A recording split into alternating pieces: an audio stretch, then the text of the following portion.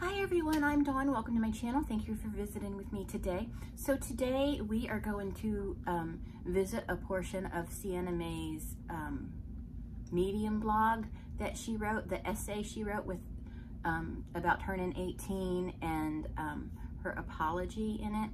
And I wanted to point out that it was a very me-centric, not me, but Sienna-centric essay. And which it should be, because most of it was about her experience turning 18, I think. And she used me terms, I'm, myself, mine. She used those types of terms 228 times. And I'm not counting the times it was intended. And I don't know, I think that's telling. It may not be a big deal to you at all, but I think that's very telling when someone is trying to be sincere, but it's all about them. And I'm sorry, the situation involves her, but it's not about her. It's about the person she allegedly victimized. And I find him trustworthy. In his video he made, you just can't fake that kind of emotion. And maybe being a victim myself, I'm gonna say survivor, myself, maybe I feel connected to that in some kind of way. I don't know. But yeah, she used 228 me terms, not counting the ones that were parts of quotes or very specific to her, that there was no other choice but to use that. Very me-centric essay. But I just wanted to talk about the portion where she apologizes to Jack. So I'm gonna read that whole portion to you first, and I'm gonna try not to interrupt myself, and then I'll get into the discussion. We'll break it down in the discussion. Okay, so Jack, if you are reading this, I apologize if there were times that I made you feel uncomfortable. I am sorry if anything I ever did triggered other things you have experienced or any feelings of discomfort.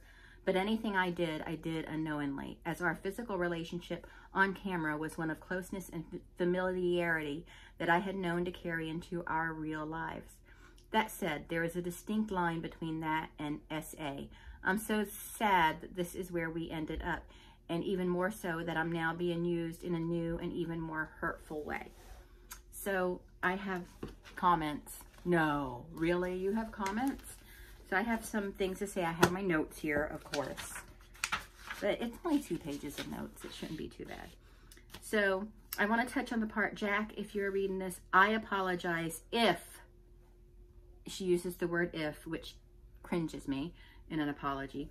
There were times that I made you feel uncomfortable. I apologize if there were times that I made you feel uncomfortable. Using if makes it worthless. It is. You don't use ifs in apologies. When you use words like if and but, you're not taking accountability. You're saying, oh, well, let's just apologize, but, I didn't do anything. You know what I mean? You're trying to shift the blame to the victim. You're trying to say, okay, it's you're responsible for your feelings, but I'm going to just go ahead and tell you this, but I want you to know you're the one responsible. They try to put responsibility on the victim, and it's saying it's your fault. You felt that way. It's your fault you felt that way because I did nothing wrong, and it's your fault you took it the wrong way. That one little 2-letter word can be very manipulative, and that's its intent, to be manipulative. I'm going to use if, because if I don't use if, I'm admitting guilt, and I'm not guilty of anything. They're guilty of feeling. You know what I'm saying? An apology using ifs is kind of gaslighting, because its intent is to make the person they're apologizing to think that, well, maybe it was me. Maybe I did something wrong or misunderstood something. Let me think about this. What did I do? It's attempting to make the victim question themselves. Is it my fault? A real sincere apology will not contain if. It just won't. Ever. Ever. Ever. Okay? So now I want to move on to, I am sorry if anything I ever did triggered other things you have experienced or any feelings of discomfort.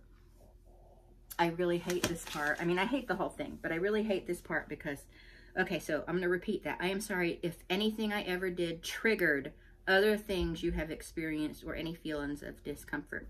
Obviously, I have a problem with the word if, but I also have a problem with the use of the word triggered. Do you know why? Think about it for a minute, why I would have a problem with the way she used the word triggered. You can pause if you want to, but I'm going to continue. First, that if again. There's that if again, you know. And she said, sorry if I triggered you. Using triggered is saying she didn't cause the trauma, but that she may have innocently done something that triggered a memory of a traumatic event, not accepting that she was allegedly the cause of the trauma. You know, she didn't, his reaction wasn't to the trauma, it was a trigger to some other trauma. You know what I'm saying? And no, you didn't trigger him. You put him in a situation to now in the future, something like what you did, though it may be consensual, might trigger him. You know? Again, I'm saying alleged all over. And then, but anything I did unknowingly. But there's that big but again. Well, no, not again. The but and if are basically the same thing. It means the same thing in apology as in what it does to the apology. She used but, another term used to shift responsibility. But is saying, it's not my fault. I did nothing wrong. I didn't knowingly do anything wrong, so I'm not responsible for your feelings. Using but and if invalidates an apology. It makes it like you hear me say, it makes it an unapology. And suggests the thing never happened and they're making a minimized, insincere apology. It just oozes of, let's just get this done. Let's get this done and move on. And, you know, I apologize, call off the hate or whatever. Because that's what I think it was for. It was to get the hate off of her. And, which I don't think people should be going and you know, being nasty to her. I really think that from this point on, or from that point on, they should just be dealing with this offline. If anybody's dealing with it anymore at all, they may just be like, okay, this is over, we're over, the truth is out, and every word Jack said is true. I mean, that's what Jack said, every word of what I said was true, and I'm at peace with that. He may need to get therapy. You know, I don't know what they're doing in that avenue, but it may not go any further than this. You know, I don't know if, I mean, he has time to press charges if he wanted to, but I don't know that he will, because he and his family, and I'm not saying they do this, but they may also have the girl-boy thing, like, well, she's a girl, you know. Hopefully no one, well, his brother doesn't, that's for sure. And he doesn't either. But, you know, you just don't know how people feel about the situation and how they're going to go about it. It would be nice to be able to say, well, this all happened so she won't ever do it again. She lacks the understanding of what she even did. So, you know, she probably, if given the opportunity, she probably would do it again, allegedly. That said, she used that said. That's another invalidator. That's saying, that said, now I'm going to talk a bunch of stuff that clears me of any wrongdoing. You know, saying that said. She said, let me read that again. That said, there is a distinct line between that and sexual, or there is a distinct line. That said, there is a distinct line between that and SA. There isn't. In my understanding of what happened and what she's partially, kind of, sort of, not really admitting happened, there's no different. If someone rubs your shoulders and you don't want them to, that could be SA. Someone touches you and you don't want them to touch you, that's an A, you know? Not necessarily an essay, but it's an A. So anyway, that said is another invalidator. There's a, and then she said, I'm so sad that this is where we ended up, and even more so that I'm now being used in a new and even more hurtful way. She said, I'm so sad. I'm so sad, making it completely about her.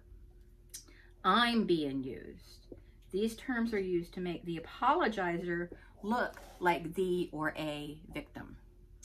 She also used a lot of unnecessary words and justifications. Those are used to pad the apology, crowd the apology, hide anything that might be construed as an admission of guilt, to hide it, and also to confuse the reader or listener.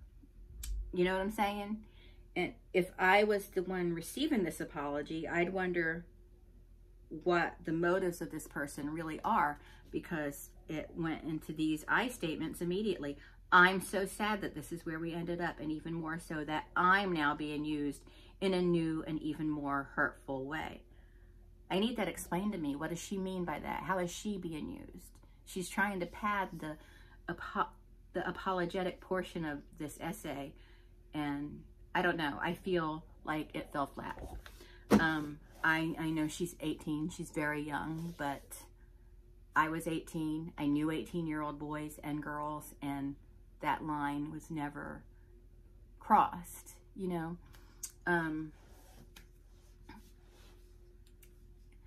And we understood consent. It wasn't taught in school. We didn't learn about consent in school. We knew the difference between a good touch and a bad touch, and if we didn't want anyone putting their hands on us, they were not to. So I don't really, I don't know. I don't fully buy it. So, I don't want to treat her, act like I'm treating her with kid gloves because she's a girl or she's an 18-year-old. Age is not an excuse. There's 14-year-olds who are, were tried as adults and are in prison for SA. So, you know, age isn't an excuse to do things like that, because it wasn't a stupid thing. It was a crime. It was a criminal thing. And I don't think she's either fully getting that. She's having a hard time seeing what she allegedly did, or understanding what the problem really was and what Jack's expressing. But I think that maybe some time will pass and she'll accept it, and she'll handle it, you know, with Jack or with Jack's family, you know, and truly apologize if she did do it. Because, you know, it's a he said, she said, but I found him very believable, and I saw that video too, and to me it looked very squirrely. I watched it very closely. I slowed it down. I zoomed in. I didn't like it. So, and that was just one incident. There apparently were multiple incidences, and allegedly. And so, yeah, that's it. If you like this type of discussion, let me know, because I can talk about this type of thing all day long. I majored in public relations with an emphasis on crisis communications when I was in college, and a good PR rep would have never let her publish this the way it was written. Never, never, never. And that's the thing I've noticed. These YouTubers, they're like, well, this is my PR rep, and it's just some friend that, there is, they think PR is easy. True PR, good, real PR isn't this whole just, oh, hi, everybody, we're going to get everybody in, just be patient. That's not PR. You need representation, people that can write clearly, concisely, and, you know, and that's just one area of it, writing. You know, it's not crowd control. So anyway, that's it. Thanks so much for watching. I will talk to everyone later. Bye.